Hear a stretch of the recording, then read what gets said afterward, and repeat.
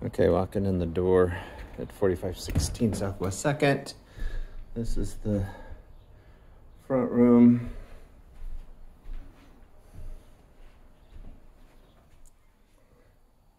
And there's a bedroom off of it. The way they supported the chimney.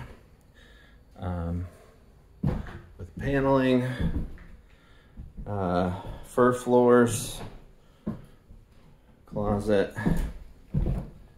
Then there's the door again, so we walk back here into the kitchen, which is pretty big.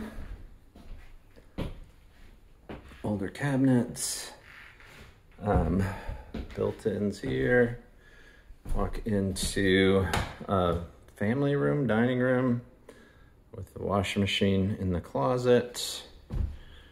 And then to the right, we got a bath, some built-ins from the 30s. We got the bathroom as it is today.